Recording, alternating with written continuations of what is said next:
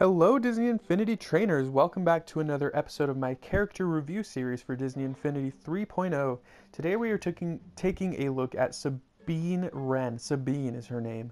She comes from the Star Wars Rebels TV show, so I personally haven't watched it yet, but I do recommend you all watch it to get a better feel for her character in the game. However, she's regardless of that, she's definitely a very cool character. So we're over here in this desert planet of Tatooine. We're going to show off some skills today, but first let's take a look at her skill tree, as we do. So she has a few health boost options as well as the kind of team player ability. She also has the mid-air recovery and the athletic jump. So it's pretty straightforward here, nothing really kind of nuanced or very different with what she can do here. I think the fact that she can jump fairly high is pretty useful, as it always is. Although she doesn't jump quite as high as the Force characters, which is probably worth note. Next we have her special ability, which I think is pretty awesome. It's called Surprise Attack.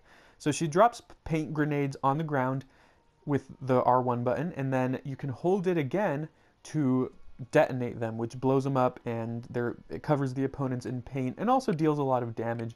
And as per usual, you can increase the number of times she uses it, the maximum number of bombs she can plant, the damage radius, all of that good stuff there. So her special ability is very cool.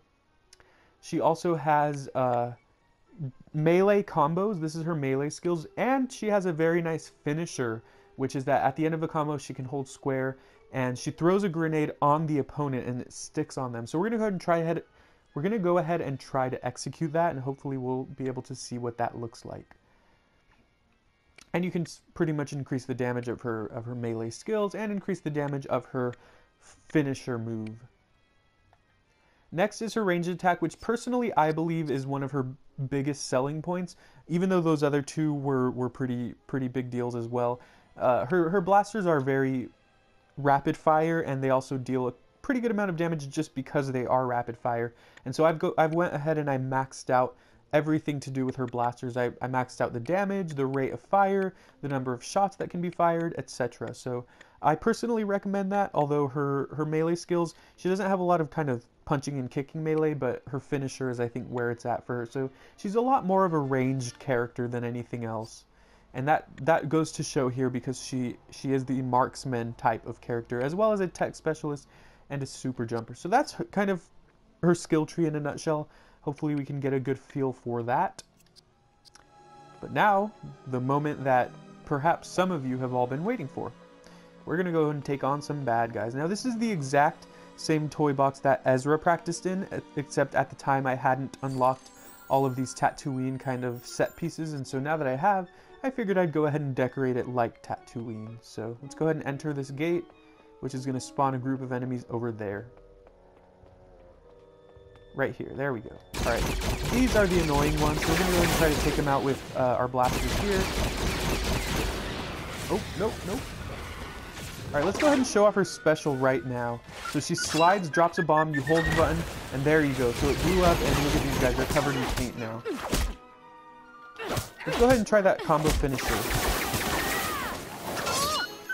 Oh, you can really see it. You couldn't see it, but she threw the bomb onto her opponent, which again is pretty awesome. So let's go ahead and try it again. This guy's going to be annoying. Nope.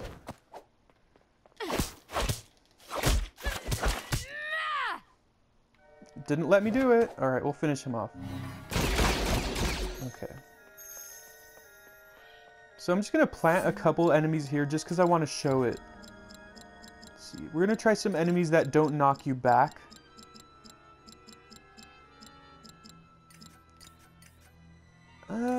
These guys might be good, but at the same time they seem pretty fragile. We'll go ahead and try them. He's like sliding, wow. We're gonna try to use our finisher on you. Bring it on. There we go. There we go. Nice. Alright, cool. Very cool. So Sabine is definitely a very useful character. Like I mentioned, she's more of a ranged character, but her ranged capabilities are all very, very good. And I do enjoy using her quite a bit. The blasters are very similar. They remind me a lot of Black Widow, who, if you've seen our Disney Infinity Games series, was one of the top contenders in that series. And so I think Sabine can possibly give her a run for her money. Pretty awesome character overall. So right now she is a Target exclusive in the US. So until the end of September, she is only being sold at Target stores. So if you want her now, you got to go to Target in the US at least.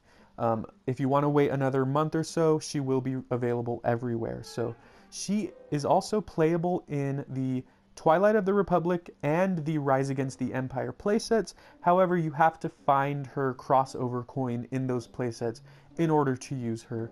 And I think the one in the Twilight of the Republic playset is fairly early-ish, not maybe early in the game, but maybe, you know, not too far into the game.